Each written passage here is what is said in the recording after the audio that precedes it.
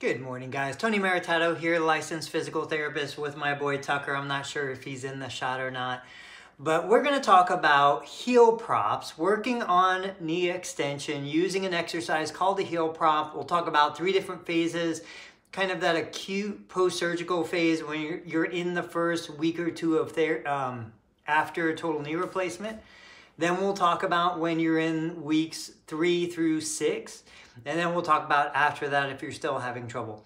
So one of my favorite ways to work on a heel prop is to sit in a typical kitchen chair, something that allows me to have my feet comfortably on the floor.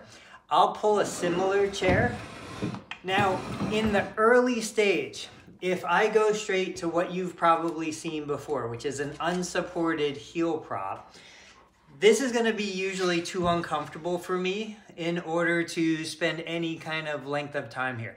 So what I found for my patients is if we turn the chair sideways and we get the surgical leg up with a little bit of support under the knee. Now I know that the surgeon and the physical therapist and everybody around you is going to say we need to do it unsupported, but what I want is I want to find kind of that sweet spot. So if I'm sitting back, the leg is up, even with a little bit of support under the knee, but I can tolerate this position. And then what I would do is I would slide the chair out to the point where my heel is on the seat, but now my knee is unsupported. I've got probably 90% of my calf muscle supported by the seat. That is going to be more tolerable to you. You're going to be able to be in this position longer, and it's going to be more effective. As you improve, you can shift the chair out further.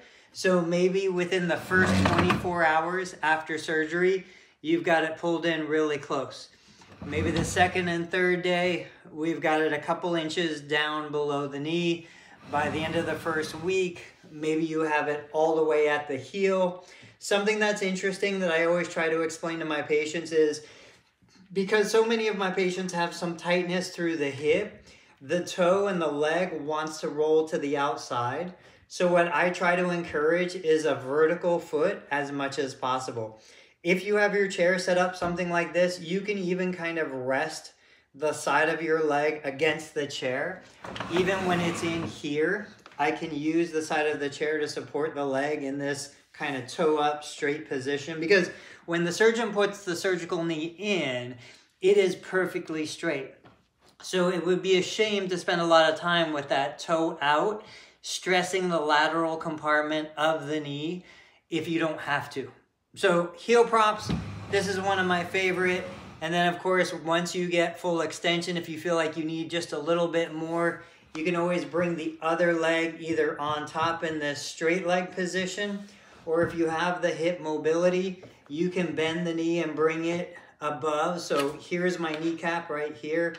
My shin on the non-surgical knee is up above the pressure or even the incision of the surgical leg. And I might just hang out like this for a little while. This is a really effective strategy for anyone who's had an ACL reconstruction, a total knee replacement, any real procedure that causes limited terminal knee extension. This is probably one of my favorite ways to get it back. So guys, I hope that was helpful. If you have more questions, post them in the comments below.